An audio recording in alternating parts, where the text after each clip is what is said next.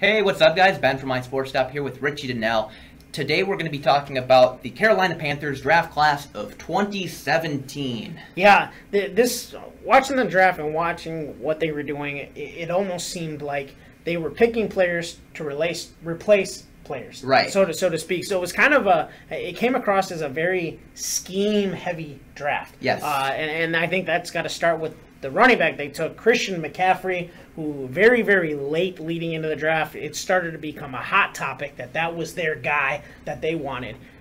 I wasn't sold on him at number 8. As you know, I'm not necessarily You're sold not a big on. McCaffrey I'm not fan. a big McCaffrey fan. But what he does add to them is just another weapon for Cam Newton.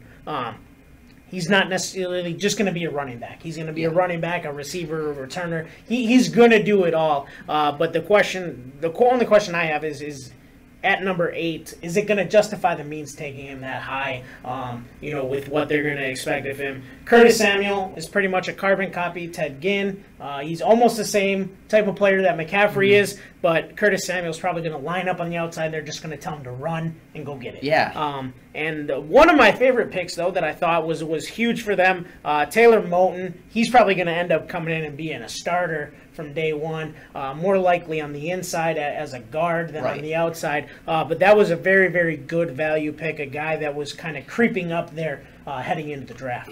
Yeah, I want to talk about McCaffrey. I do like McCaffrey. Yeah. And, we didn't have him going that high. Right.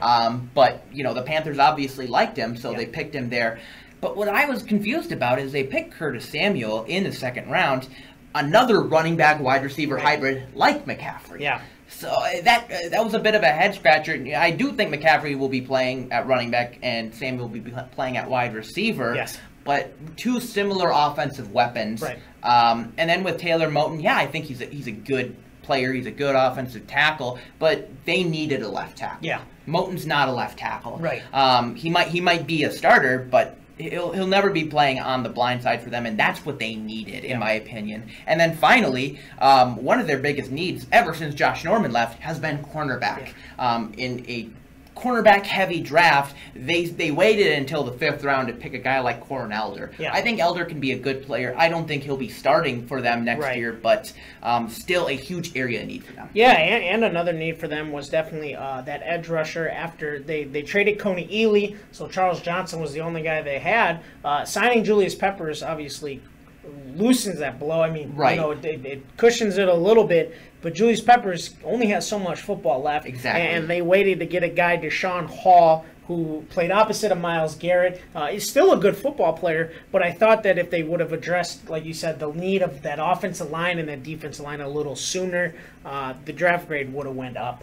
I gave them a solid straight C. Just wasn't very impressed with what Carolina did. Yeah, and I'm an optimist usually when it comes to this stuff. Usually some people say I give too high of grades. I'm going to give them a C+. I liked the Christian McCaffrey pick, but then everything after that, it just left me scratching my head saying, yeah, but they could have picked this guy instead and better fits. And like you said, they're picking carbon copies of people, and that's just not the way you should do it. You got to pick best player available. Absolutely. All right, guys, thank you so much for watching. Remember to go to our website, mysportsstop.com, and subscribe to our YouTube channel for more original videos.